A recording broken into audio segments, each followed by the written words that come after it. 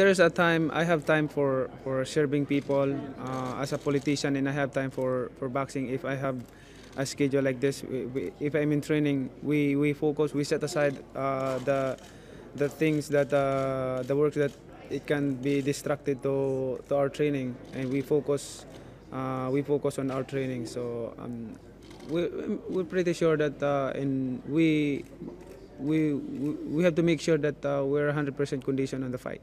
I already clarified that issue that I'm not saying that I'm going to run as a president, but what I'm saying is I'm happy to serve people, and I'm happy to my position right now as a congressman, and I'm focused on that. But right now, thinking of the higher position is not in my mind yet.